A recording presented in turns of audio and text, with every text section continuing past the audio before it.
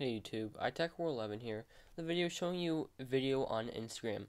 So this is in the Instagram update version 4.0, and you can see it adds video up to 15 seconds onto Instagram. So go ahead and open it up and I'll show you it. So if you go into the camera application on Instagram, it'll ask to use your microphone and you can give it permission. Then you click the little video icon right there and it will launch the video mode.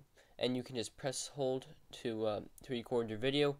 And once you're doing that, you also have the option to switch your camera if you've done that before. And then you click next and you can get the option to change your filter. You see there are 13 different filters that you can choose from, so it's pretty cool. Definitely adds a little bit more functionality and uniqueness to your video. You can choose a cover frame, so when people are checking their Instagram, what it will look like, and you just browse through all the frames. And then you can add a caption and title it to whatever you want.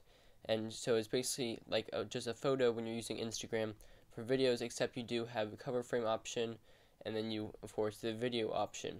So when you go back, this is kind of like Vine. You can take different sections of video and you can combine them together up to 15 seconds of video. So if you see, move my finger through here, if you played it back, it would just look like a Vine video.